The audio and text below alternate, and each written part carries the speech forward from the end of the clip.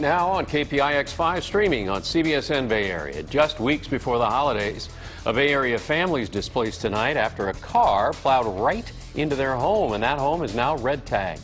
Good evening, I'm Alan Martin. And I'm Veronica Dela Cruz. The crash happened on Maria Drive in Petaluma. KPIX 5's Don Ford tells us this is the second time a car has crashed into this exact home in the past month. It was through this crosswalk where the car failed to stop, travel across the intersection, crashing into that house.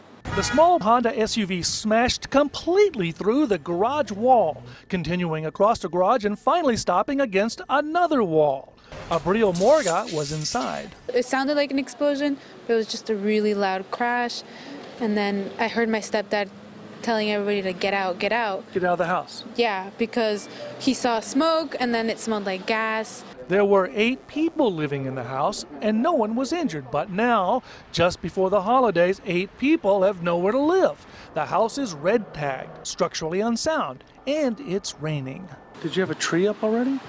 No, we haven't even bought a tree yet, so I don't think we'll have one this year.